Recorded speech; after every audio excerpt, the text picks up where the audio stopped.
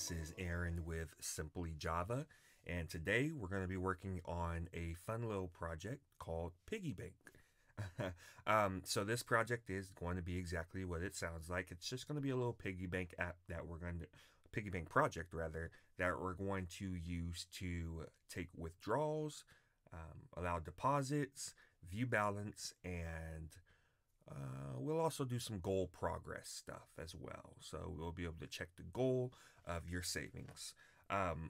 So without further ado, if you're new to the channel, just real quick, all of our projects are console based. They are designed for individuals who are new to programming in Java. They're designed for people to come right along and be able to pick up on their first project. So we don't use any advanced topics. We try to keep everything as straightforward and simple as possible. All right. So with that said, let's go ahead and get into the project. Again, I'm going to be using Eclipse for all of my projects. So let's go ahead and create a new Java project. All right.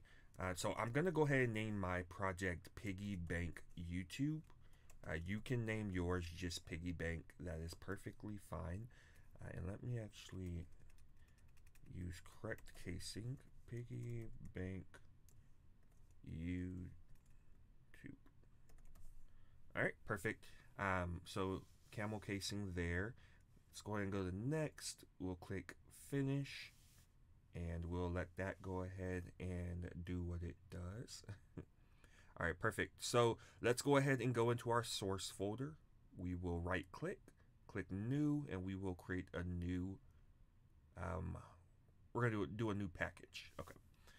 So this package, for me, I'm going to name mine com.simplyjava.youtube.piggy bank.tools. Okay. Your package should typically be something that is unique to you.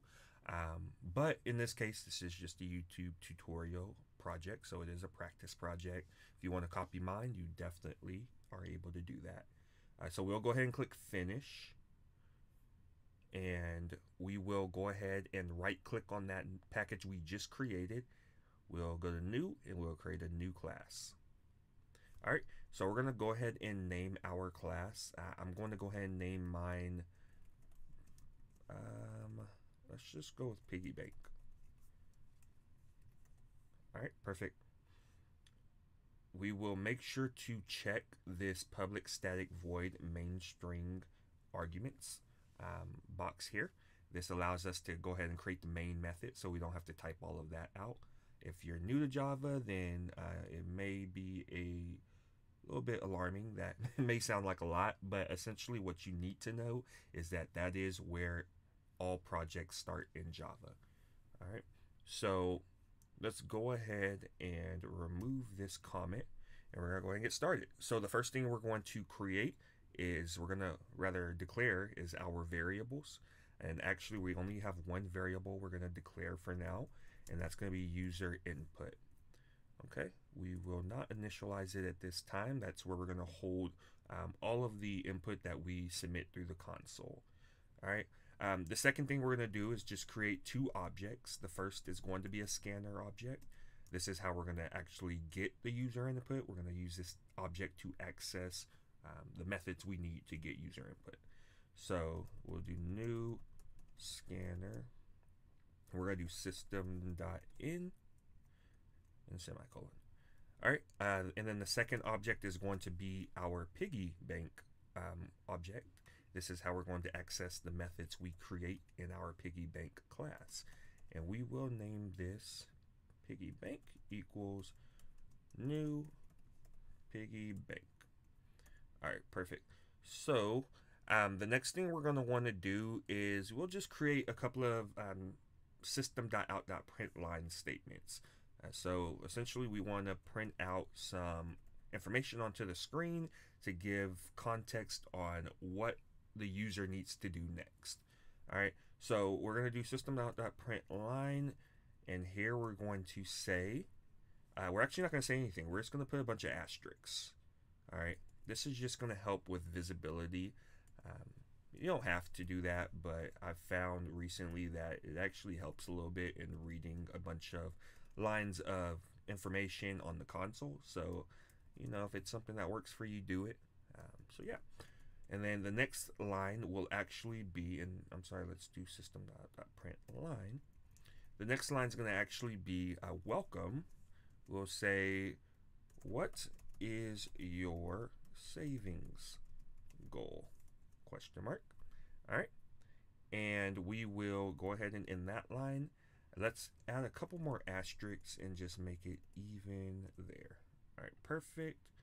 We can copy this line. As you know, if you've seen my first video, I'm actually not a fan of copy and pasting code, especially when you are in the learning phase. I feel like it is better to type everything out, even if it seems repetitive. That's a good thing because repetitive helps you learn. So I did copy there because they are asterisks, so there's really not a need to, you know, type all that out again. But for the most part, I will type out most of the code in this tutorial. All right. So the next thing we're going to do, we're actually not going to do that step just yet. So we're going to go ahead and declare some class variables, global variables. All right. So the first variable we are going to declare is going to be a private double balance. So this variable is how we're going to hold the balance information for our piggy bank. The second will be a goal variable, and that is what we will use to hold the value for our goal. Private, we'll do a double again, and we'll do goal equal to 0.0. All right, perfect. So the next thing we want to do, we want to go ahead and create a couple of methods in our piggy bank class. The first of which is actually going to be a get balance method. This is, as it sounds, how we will get the balance whenever the user chooses that they want to view their balance. Okay, so this method is going to be a private double, and we'll call this get balance. And it does return a double value, so that's why we did private double. We're going to, we don't want to pass anything through. Let's see, we don't have any parameters rather. So let's go ahead and just return, let's just return balance. Okay. So all this says is whatever our balance is at the time that the user calls this method, just return that value back to the user. All right. So pretty straightforward, nothing too crazy there. We'll just go ahead and space for visibility. The next method we're going to create is a set balance method. So as you can see, we have a getter and we have a setter. So our set balance is actually going to say private void set balance, and we will do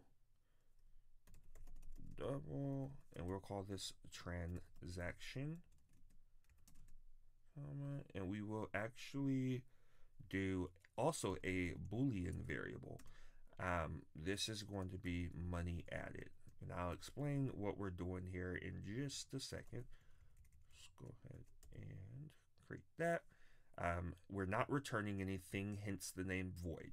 So what this method is going to do when the user, whenever we have any changes in our balance, so if the user withdraws money or if the user deposits money, we want to make sure we update our balance. So that's what this method essentially will do. The first variable here, the first parameter rather here, transaction, is the amount of money that we're going to be dealing with. So the value that we're going to be dealing with. The second parameter says, is this money going to be added to the balance, or are we subtracting this money? Meaning, if we're adding it, it was a deposit. If we're subtracting it, then it was a withdrawal.